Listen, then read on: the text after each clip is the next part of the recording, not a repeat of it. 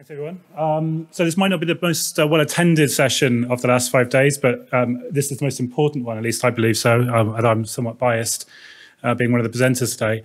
I mean, very good company with some of the other organizations. IBM and Lego are two very cherished organizations for me personally, and so I'm very glad to be up here sharing the stage with you all. What I'm going to present over the next 10 minutes or so is based on a paper which was put up yesterday. So if you're interested in what I'm going to be talking about, then there's a lot more detail behind this. And it comes from my role as the head of AI at Fidelity. We're a pensions and investments company. And one of the first questions that I had to look at when I joined the firm, when we surveyed all of the algorithmic models across the organization. And then I realized I had a personal problem, which is I had to maybe make some ethical choices on behalf of the firm. And I certainly didn't feel very well qualified or very well equipped to do that. And so what we looked at was not doing what some of the other organizations which Anna has looked at did, and just come out with some quite generic vanilla statements. What we tried to do is actually develop a structure of governance that we could use to make sure that there was a bit of top-down and bottom-up. And what we were coming out with was really truly representative of the organization and our stakeholders, and also very practical in scenario. So just saying AI is, to be fair, we felt was kind of meaningless. We needed to look at actually the actual applications of AI. So it's that framework that I want to talk a little bit about over the next few minutes. Most of the time I have to kind of explain what digital ethics is, and I kind of don't need to with you guys, because Max Tegmark did a really good job of it on Monday evening.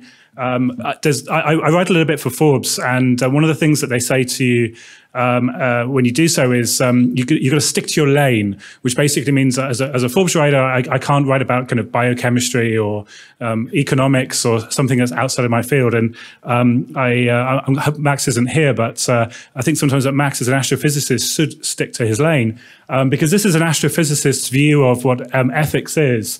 It's like that's the entire set of everything that's possible, and then there's this little bit of stuff which we shouldn't be doing, and that's ethics. Well, I'm sorry, Max, you're wrong, because it's not always that simple.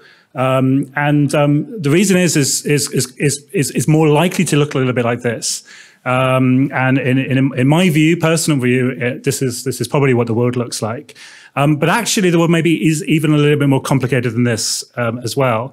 And this is what I would call my tennis ball principle of ethics. Is that any kind of ethics question looks a little bit like a tennis ball mid-flight. And I'd like you to bear that in mind. But I don't want to talk about ethics as tennis, because that would be a really poor analogy. So here we've got Djokovic and Venus Williams. But this is kind of how we think about ethics in the West. Sorry. Do you know what I have an excuse. I think I may have changed my clip up mid presentation. Okay, sorry, apologies. You're paying attention, which is good. So the problem in the West is that we do think of ethics as being a little bit like a game of tennis, and this is the kind of aggression kind of model of thinking. Is that I think only in the West would we have created computers which are binary, 0 or 1, black or white, this or that. Maybe in other cultures we would have maybe thought about things differently, but very much in the West, this is how we think. It's good or bad or right or wrong.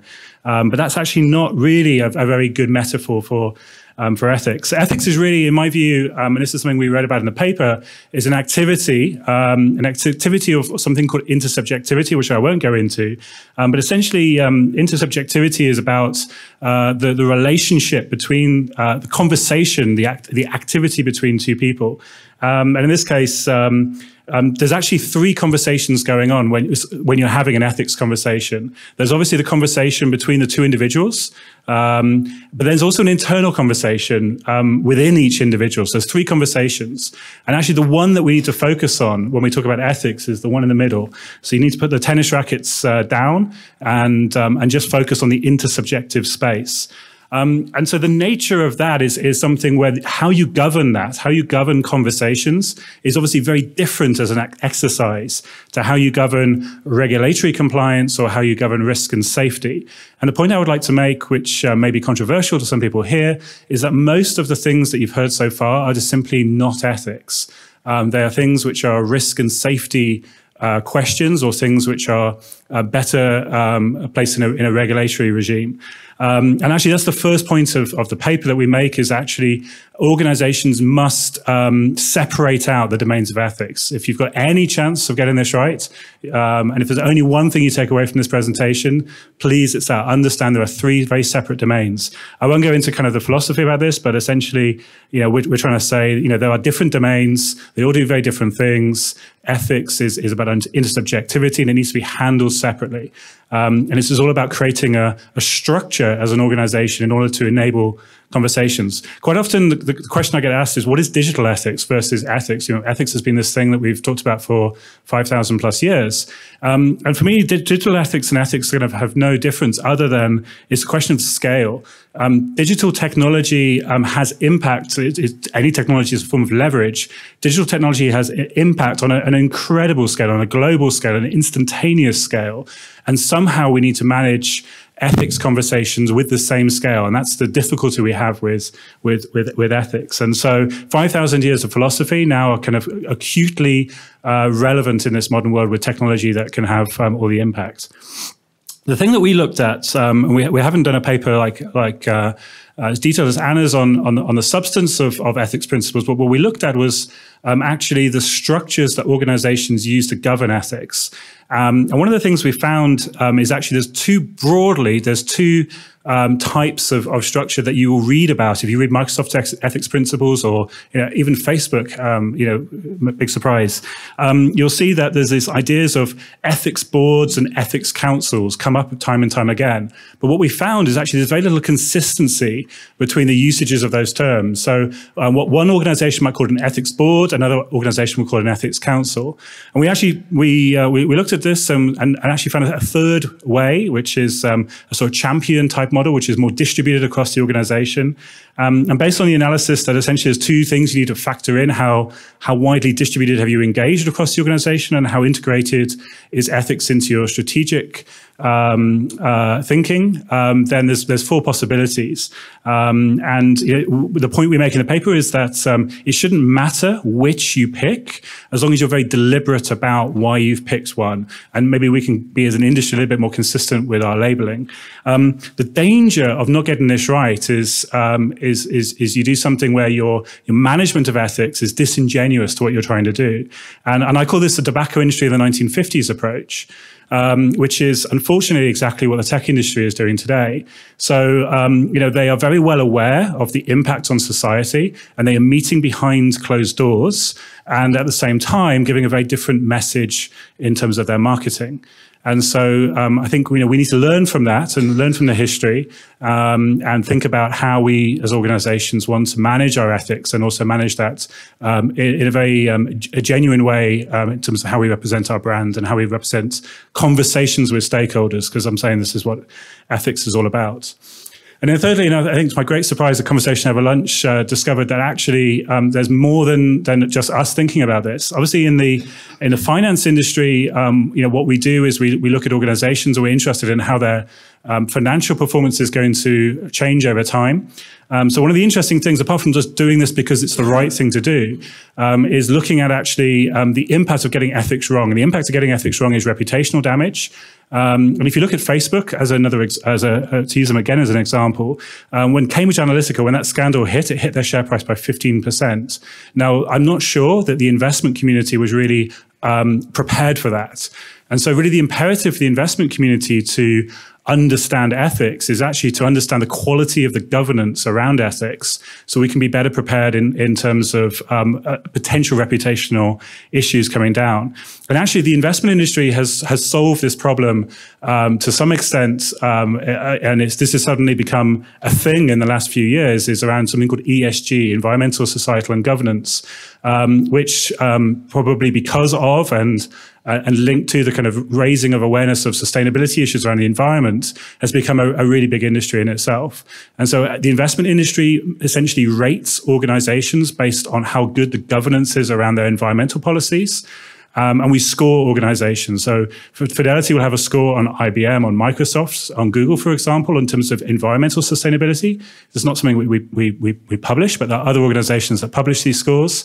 And essentially, it gives us a proxy by which we can then measure the quality of governance of those organizations. And we believe actually the same thing might be possible for digital ethics, essentially applying the same thinking, the same methodology to ethics. And I think this is really interesting, because ethics is the most subjective conversation we could possibly have. You and I could argue about which brands of cars we like to drive or which brands of clothes we like to wear. We probably wouldn't fall out. But if we talk about ethics, we're probably going to start to get into a conversation where we might really violently disagree. And actually having a conversation which two companies, how does their ethics compare, is kind of meaningless, in the same way as to say, what is a better logo, Facebook or Twitter? I mean, it's a kind of a meaningless conversation. But what you can look at is the quality of the governance, and that's something you can measure. If you can measure it, you can manage it. And essentially, that's the point that we make in our paper. So again, the link to the paper is on the screen, and we're creating a working group for other organizations who want to join in setting I won't say a standard, but a common framework for this. And the working group details is on the screen as well. Thank you.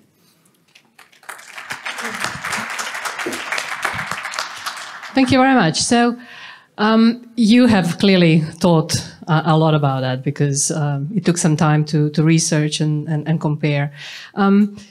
So in a way, you're also coming from financial industry, where there was a lot of pressure after scandals, after 2009, both on the regulatory and more on a soft nudging into ethical behavior. If you take a normal industry, shall I say, well, I guess you can't really call any industry a normal industry, but you have an average industry that hasn't necessarily come out of the recent scandals or is not regulated to the level of financial industry. Where would you say a company should start? What is the best way to, or what is one of the ways maybe to kickstart this discussion? Yeah, so I've had the benefit of speaking to a lot of regulators over the last few years as we've been looking at this. And I think you're right, the financial industry is acutely aware of the impact of getting things wrong. And actually a large part of the financial crisis was a failure in risk management. It was also a failure in regulation, and it was also a failure of personal morality of some of the individuals involved, which is an ethics question. And I think one of the big changes I've seen over my career in financial services, I've kind of a little bit pre-crisis and mostly post-crisis, is that before the crisis, essentially there was two types of people in any financial organization, mostly in banks. This is certainly true. There's people who made money, and then there's people in compliance to mop up the damage that was done by people making money. And now in 2020, and this has been a slow and steady continuous improvement over the last decade or so, is that everyone in a financial services organization now recognizes their job is also to manage compliance. We're all compliance managers. It's not so much a them and us culture as it was. And I think that's something which every organization, every industry could learn from. But I think speaking to regulators, I think one of the interesting things is that regulators don't want to get too prescriptive, and they don't want to overreach. And I was talking to the British Connected and Autonomous Vehicles regulatory body, the CCAV, and their two objectives are kind of mutually exclusive.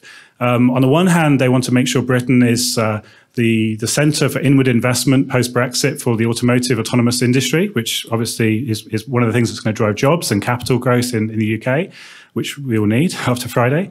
And the second thing is they want to protect the public and protect consumers. And those two things are kind of mutually exclusive. Because to protect the public, absolutely, you would just ban this stuff, and you would let all the other countries make the mistakes, and then you would be a slow adopter. So the CCAV are very proud of themselves, because they say they're the first. Britain is the first country in the world to have regulation on autonomous vehicles. But if you actually look at the regulation, it just says that autonomous vehicles need to be insured, which is kind of no great contribution to the world. So they have a really difficult job. And actually, I think what we're doing here, this sort of model, is actually something that really helps them. Because if we can create a model for automotive manufacturers to see how good the quality of the governance is, and so you as a consumer can then buy a Tesla or a Toyota, and say, well, I'm making this choice based on how good these organizations have managed the ethics, not on the principles, but on the quality of the governance, then you can be more confident in which is a better organization. And the regulator can then just look at managing the marketplace and making sure the marketplace is fair. And I believe that's a really good way of the investment industry and regulation, and then industry and consumers working together to solve societal aims. So long answer, I'm sorry, but I think this is kind of the answer to this across industry. Great. Thank you so much, Charles. Thank you.